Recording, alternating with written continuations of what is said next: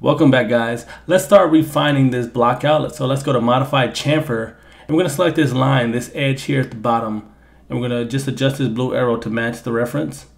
Once satisfied, we can just press OK, and now we can select this surface and go to Create Sketch, and we can press the hotkey L or just go to this icon here and choose the line tool to basically start outlining this and matching it with the reference. And we're not adding too much detail, guys, just basic stuff here. Now let's go to fillet, and let's just fillet this corner here.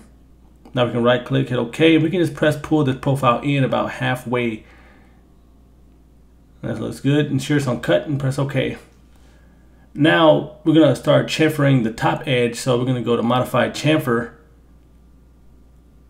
And let's just select this edge here and pull this arrow down. Now let's go back to the right view or the front view, and let's just pull this down to about here. And let's press OK. And I'm going to right click and go up and press OK, so we can repeat that last command and we can start chamfering these lines over here. We'll just pull this down. That looks good, somewhere around here. And let's finalize this by pressing OK. Now what I like to do is start, I want to hit F on the keyboard, which is the hotkey for fillet, or you can press Modify Fillet. And let's just select all three of these lines, this one and this one here. And we're just gonna pull the arrow up to round this off. That looks good, somewhere around here. Now let's press OK to finalize that. Now we can pretty much go anywhere from here, but what I like to do is just add one more chamfer. So I'm just gonna go to Modify Chamfer, and I'm gonna select this top edge here. Let's just drag this down. That looks good. Let's hit OK. Now we can select the surface and create a sketch. And now let's start using the line tool to follow the path of the reference. Now finish sketch. Now we can go to Modify, and let's just go to Split Body, and we're going to split this body by the line we just created. So chop that off. Now we can press pull this, and let's just offset this a little bit. And I want to show you guys this. See how I tried to press pull that and that affected it? A way to go around this is copying this body and pasting it, and basically right clicking on the original and going to remove. Do not press delete, just remove. Now we can press pull this without any issues. So that's a good thing to know. Just keep that, guys, in your notes somewhere. Now we can select this surface and go to Create Sketch, and let's start using our line tool to further match this reference.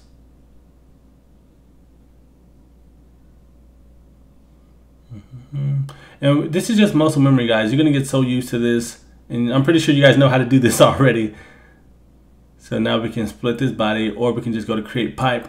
It's a lot of options to do the same thing, so we're just gonna try the pipe method this time, and we'll switch it up for the next one. So somewhere around here looks fine. Ensure it's on cut and press OK. Now let's select this surface and go to Create Sketch, and let's go to Create Slot, center to center slot, and from this center point here all the way down to the other end, we're going to click a second time, and the third time we're just going to move. After we click here for the second time, we're going to move down or up just to create that slot shape. And let's just double click this line to select the entire, and we're going to Control C, Control V to paste this right here above to match that reference. Now we can shift select both of these profiles and right click, press pull, and let's just press pull these inwards so we can get a nice little cutout shape here. Ensure it's on cut, press OK. Now we can hit F to go into fillet mode, and let's just select these inner rings so we can round those off. And once we're satisfied, we'll just hit OK, as long as we make sure it matches with the reference. Well, that looks pretty good, so let's just finalize that. We're going to select this surface once again, create a sketch, and this is rinse and repeat. We're just looking for similar shapes, so we're going to start using our slot once again. So from this point to here, and we're going to drag up or down, whatever you choose. Create that shape, and then we're going to double click to Control C, Control V to duplicate that, and we're just going to match this with the copy below on the reference. Select both the profiles, right click, press pull, and we're just going to pull these in. Rinse and repeat, guys. Ensure it's on cut, hit OK once you're satisfied, and we're going to hit F to go into fillet mode, and we're going to select our inner edges here, and let's round these off. That looks good somewhere around here. We are making great progress so far. Now what I'd like to do is add a bit more detail on this main body. So let's select this surface and begin to create a sketch. And we'll just press L on the keyboard or just choose the line icon above, and we'll start outlining some of these details. That looks good right about here. Now we can right click, hit OK, and let's just adjust this line and press pull this. And we're just going to bring it in and make a slight cut inside. Now go back to front view, and we can start adding some more details. So let's select the surface once again and go to create sketch. And we're going to grab that line tool once again, and we're going to just outline this little detail here. And after we connect this last line, we could just add a fillet now, but I'll do it later on after we actually create the body. So now we can just press pull this surface in, or this profile inwards, and we'll make a deeper cut than the last one, so we add some variation here. Now we can hit F to go into fillet mode, and we'll just grab these edges here, and we'll just round these off. Let's just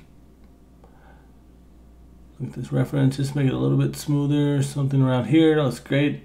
Let's hit OK. And now we could also hit fillet one more time, and we'll just grab this line here, this edge, and we'll just round off this entire edge as one. Oh, that's great. Now we can add some more detail here, but I think it's a good time to start working on this area. So let's just select the surface and create a sketch. And we can use a 2-point rectangle or a line, whatever you feel more comfortable using. And it's also good just to switch them up and just to get comfortable using different tools. But if you found something that works good for you, just keep it that way. I'm just going to outline this, reference this line up here, and now connect these two. And it's a good time to use the fillet tool after adjusting this line. And we'll just round off these two edges here and here. Right click, hit OK. And we can right click and go up to select the function we just chose. We'll round off those two bottom edges as well. And let's also round this off here and here. Right click, hit OK. Now we can just select this profile and right click, press pull. And we'll press pull this in slightly. So something around here. And ensure it's on cut, hit OK. And let's just press pull this back a little bit. I think I made it a bit too far inward, so we'll just dial back a bit. And once we're satisfied, let's just hit OK to finalize that. And let's go back to the front view, and I want to reselect this little section we just created. Select the surface and create a sketch. And like we were doing previously, we'll just use the line tool to basically outline this reference area. And instead of actually, yeah, so let's connect this, and we'll just use fillet, and we'll just fillet these two edges here. And let's use the 3-point arc for this area here, although I could have just dragged this out and then just fillet it, but I want to show you guys another way of doing the same thing so you guys just are aware of it. And let's go back to fillet, and let's just fillet this corner here, and let's repeat that fillet so we can round these off as well. Now let's trim this reference line here, and we can just press pull this surface, this profile. We'll pull this inwards to make an even deeper cut. That looks good somewhere around here. Let's hit OK. Ensure the operation is set to cut, guys, not new body or join. That looks pretty good.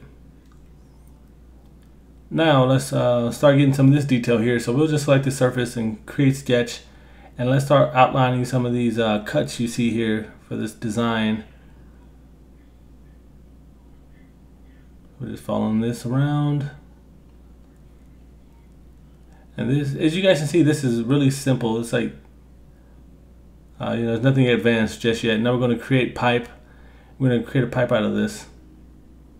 So let's just go around, and let's just make this a bit smaller so the cut actually makes sense. And actually what I'll do at this point is I want to pull this further so it doesn't have a random just cut going there. So I'll change it to new body, hit OK, and I'll go to the edge of this and press pull this so it's actually above this area. And I'm going to split this off here in a sec. So once I'm satisfied with this, I'm going to just drag this up a bit higher just so there's no confusion. Then I'll go to modify split body. So right here, split body, select that pipe we just created. And then for the splitting tool, we'll select this surface here just so it's nice and linear. And we'll just go and remove this over in the bodies layer. Now we can go to modify combine, or just select combine and just combine the main body with the pipe and change the operation from join to cut, and we can remove that.